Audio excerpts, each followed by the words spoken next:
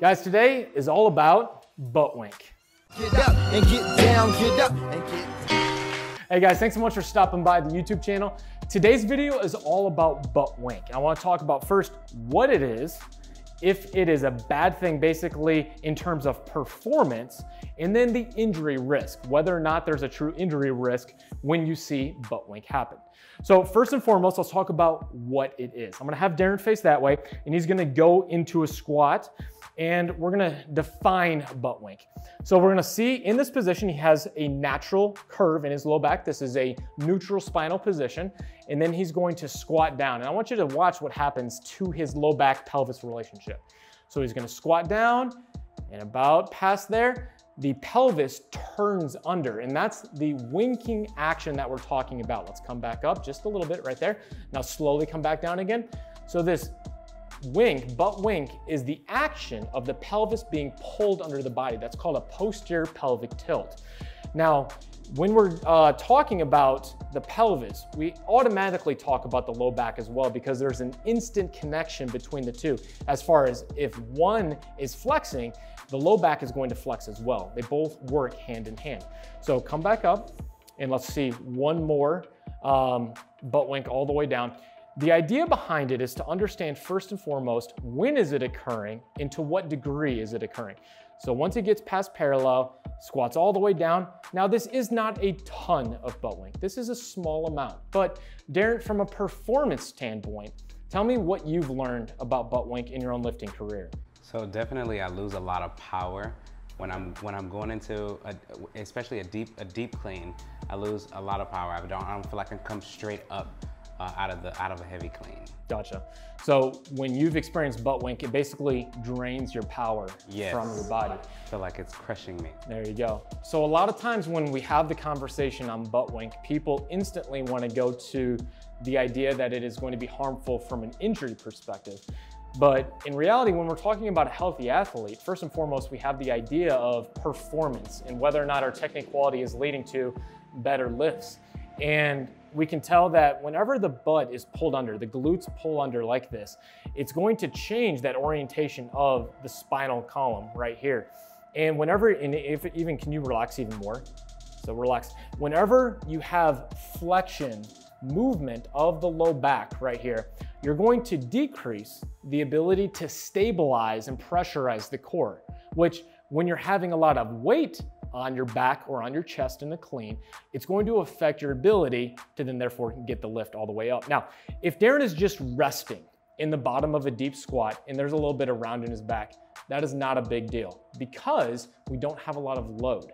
But whenever we're talking about lifting mechanics, the actual position of your back and how you're using your spine matters to an even greater degree. Come on up. Now, from an injury perspective, here's why. Whenever we're talking spinal mechanics, I want you to understand the simple equation. Power equals force times velocity. And the reason that's so important to understand is because when power is derived at the spine, that is often what occurs to lead to injury. So let's talk about what that would look like as far as butt wink. Here's our spinal column in our pelvis. This is a new model from Dynamic Disc Designs. When you squat down and everything stays in that neutral position, you have a lot of load straight down through the spine, and we have just straight compression on the spine.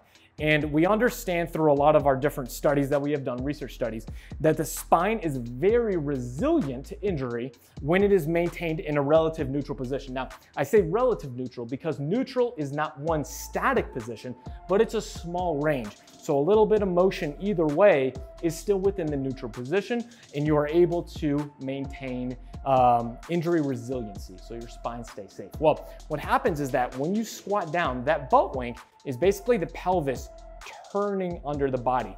So we're flexing at the low back, and you can see that if we draw a line straight down as far as the load, which is on your chest, we have compression in that over time. You can see that small little red dot right there.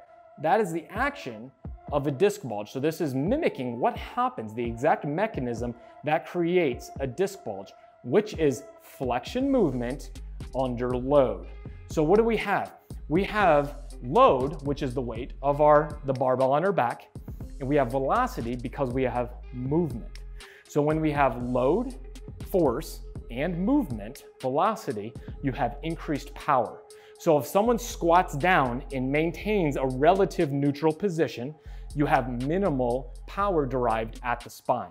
What happens is that if you invite movement into the picture, the more movement that occurs, the more repetition that it occurs, the greater frequency that it's happening, the increased risk you have for eventually developing a disc injury. That is the mechanism by which it happens.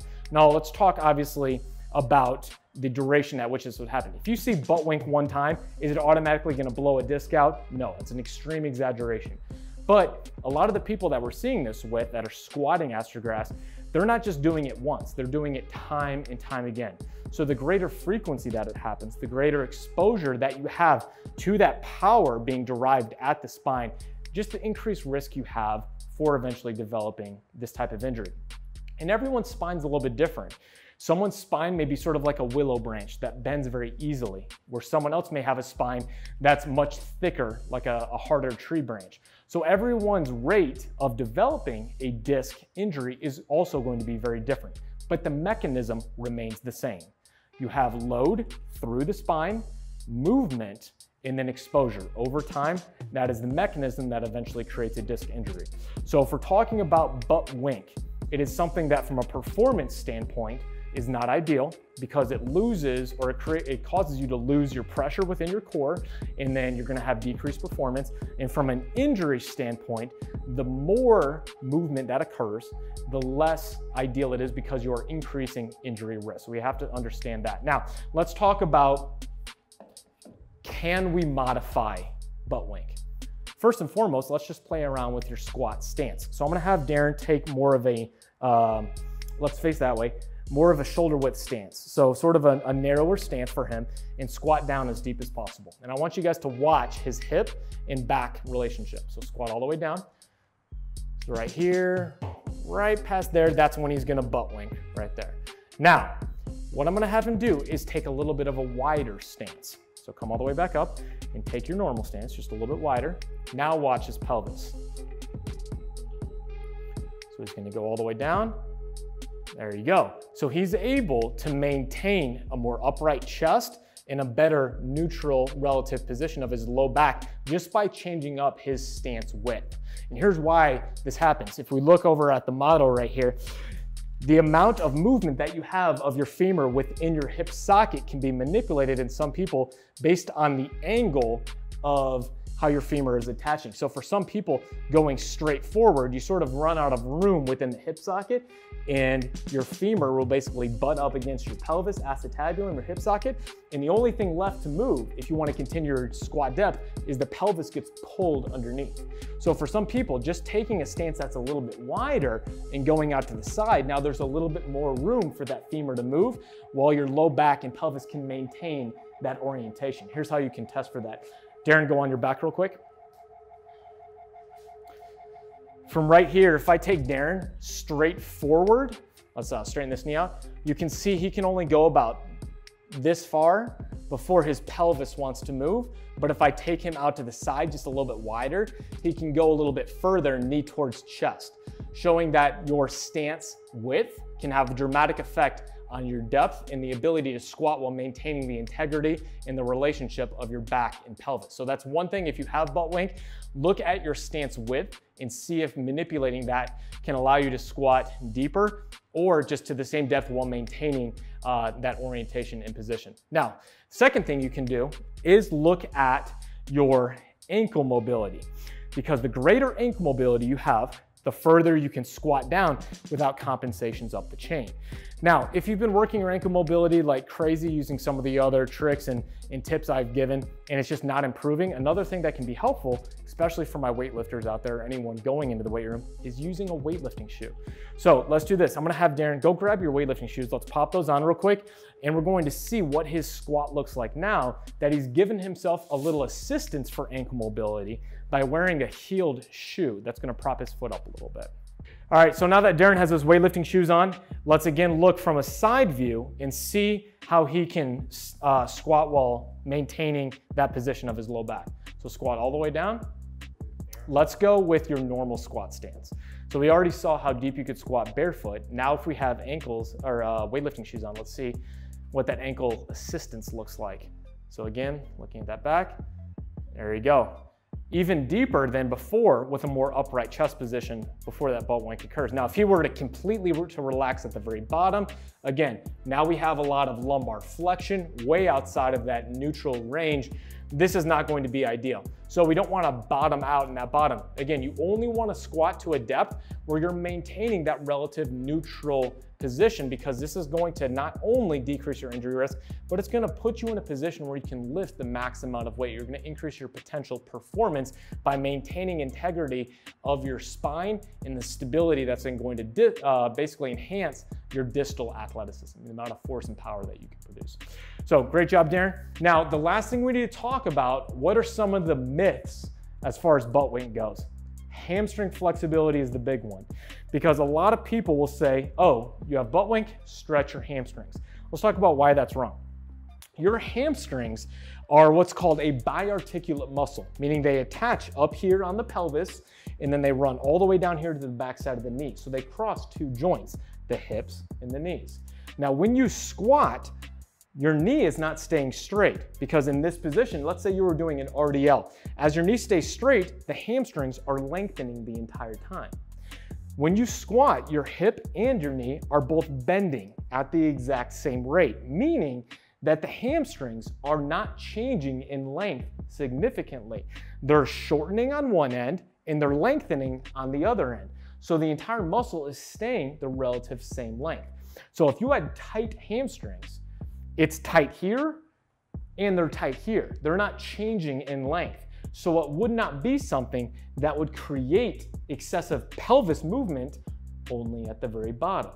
So you can stretch your hamstrings all you want and it's not gonna change butt wink. You need to look at first the hip anatomy, and that can be changed with width sometimes, or look all the way down here at your ankles. Improve your ankle mobility, or wear a pair of weightlifting shoes if you suffer from a lot of butt wink, and do so to where you can squat to an acceptable depth while maintaining the number one most important thing of lifting, maintaining that neutral, relative neutral spine. Again, this is not one static position, but a range. We don't want to lose this. Spinal mechanics matter, and if you have excessive butt wink, that pulls your spine out of that neutral range and pulls it into flexion, over time, we're just increasing our injury risk and decreasing our potential performance. So there you go, guys. Long video, all on the definitive guide to understanding butt wink. Let me know if you guys have any questions in the comment section below. Again, thank you guys so much for checking out my YouTube series on these, and please subscribe to my channel if you enjoy the videos that I'm putting out. Until next week, guys, happy squatting. They say that energy flows where attention goes, so I pay no mind. Why waste my time with all these negative cats scratching? So caught up in their egos, these people have lost.